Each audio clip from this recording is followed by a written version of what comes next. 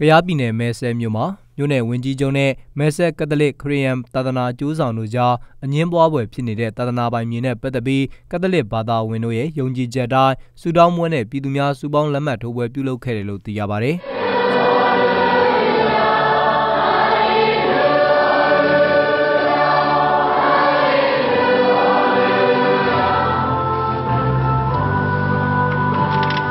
ဆုတောင်းပွဲနဲ့ပြည်သူများစုပေါင်းလက်မှတ်ထိုးပွဲကိုဒီဇင်ဘာလ2 ရက်နေ့မှာဟိုဆဲကက်သလစ်မဲဆဲကက်သလစ်ဖျားကျောင်းအတွင်းကျင်းပခဲ့တာဖြစ်ပါတယ်။ကိုရမင်းကြီးဂျုံပေါ်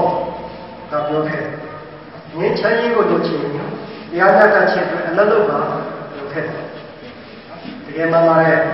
တရားနာတဲ့ချက်မရှိဘဲနဲ့ငင်းချမ်းရေးရတယ်။ခုနကပြောတဲ့သူနဲ့ဆိုင်တဲ့အရာကိုသူ့ကိုပေးပြီးဘယ်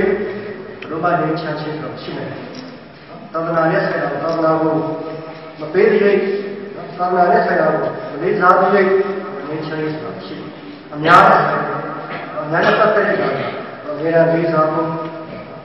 တမိုးထားဖို့ဓမ္မတာကိုငင်းချမ်းရရှိနိုင်တယ်ဆိုတော့သာသနာမြေကိစ္စနဲ့ပတ်သက်ပြီး2019ခုနှစ်ဇူလိုင်လမှာတစ်ကြိမ်ဒီဇင်ဘာလမှာတစ်ကြိမ်နဲ့2018မေလမှာတစ်ကြိမ်နိုင်ငံတော်အကြီးအကဲတွေစီကိုတင်ပြတိုင်ကြားခဲ့ကြောင်းကျောင်းတိုင်းဘုန်းတော်ကြီးစီကသိရပါတယ်။အဲ့ဒီဆုတောင်းပွဲနဲ့လက်မှတ်ထိုးပွဲကိုဒေသခံဘာသာဝင်900ခန့်တက်ရောက်ကြပြီးကောက်ခံရရှိလာတဲ့လက်မှတ်တွေကိုသက်ဆိုင်ရာသို့တင်ပြသွားမယ်လို့သိရပါတယ်။